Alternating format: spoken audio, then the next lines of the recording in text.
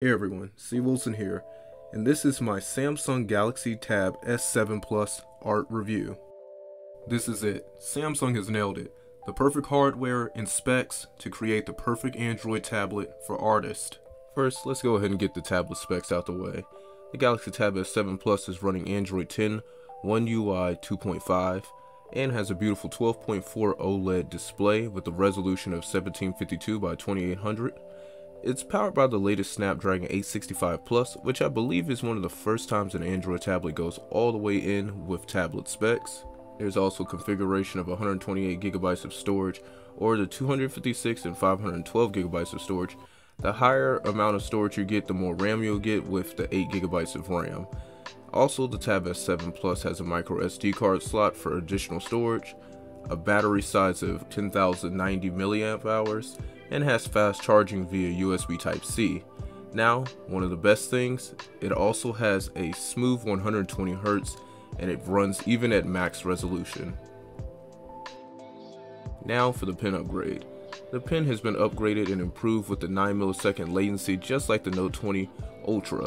The pen also now has recessed buttons, making it easier to grip as well, and in combination with the 120 Hz display, drawing on the Tab S7 Plus is a dream. The pen also magnetically charges on the back, but can also be placed on the top of the tablet. It just won't charge. Overall, the pen has been greatly improved. Now, checking out my favorite art apps on Android, starting off with Concepts, then followed by IBIS Paint, you can really see the 120 Hz combo with this low latency pen really gives it an accurate and gives an instant feedback when drawing. This is something very critical that I don't find all the time happening on my Surface Pro, which is giving this Tab S7 Plus a leg up. And when drawing straight lines, I don't really see any jaggy lines at all. It's perfectly smooth no matter how slow that I go. This can vary from app to app, but I haven't really experienced any of that change in different apps. It's just like a small noticeable difference, which I can just adjust the stabilization to make that proper adjustments. And the only other thing is palm rejection. It is kind of lacking on here, where if I rest my palm against the screen, it will kind of jump to click on something else. But otherwise than that, the pen is perfectly fine and definitely a joy to use. Now for my final thoughts and opinions on using the Galaxy Tab S7 Plus. Hands down, this is the best Android tablet that money can buy. With the combination of 120 Hz display with the bigger screen, the 12.4 inch display makes this such a dream to draw on. The fluidity, the instant feedback when using the pen, the 9 millisecond latency that goes on with it. It's basically, like I said in the beginning, the perfect combination of specs and hardware, and Samsung has really outdone themselves when making this tablet. Now, personally for me, what I was thinking to myself is, I kept imagining with all the folding devices and using the Surface Duo, I kept thinking, what if I could fold this device to make it more pocketable? But that's just something, maybe even the future when they start to expand their fold line. And also, something that I noticed when using it is the device using the device for extended periods of time when drawing. I ended up feeling a little heat come off of the camera. It wasn't anything too concerning, but it did cause Clip Studio to crash one time.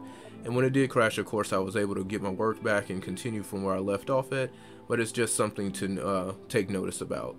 Now, the next thing that I actually was starting to really pay attention to is a lot of people tend to, go at Android for not having too many optimized art applications.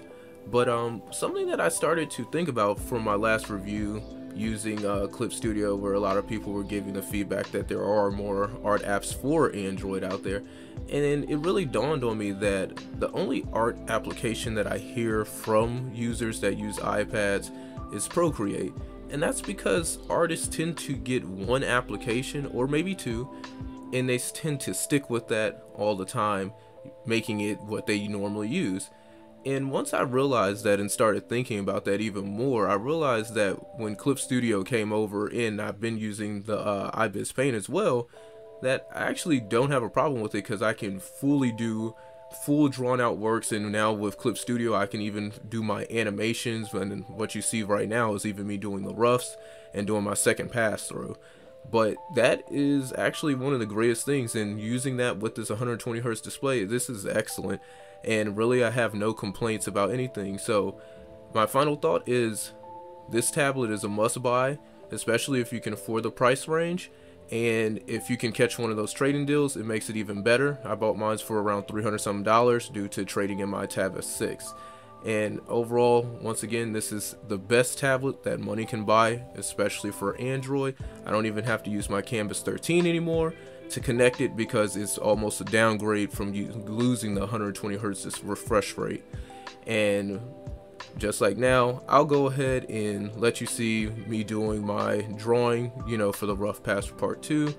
And with that, if you have any questions, just go ahead, drop a comment down below. And don't forget to subscribe if you haven't, and hit that bell notification icon to get notified when I drop new content. And peace.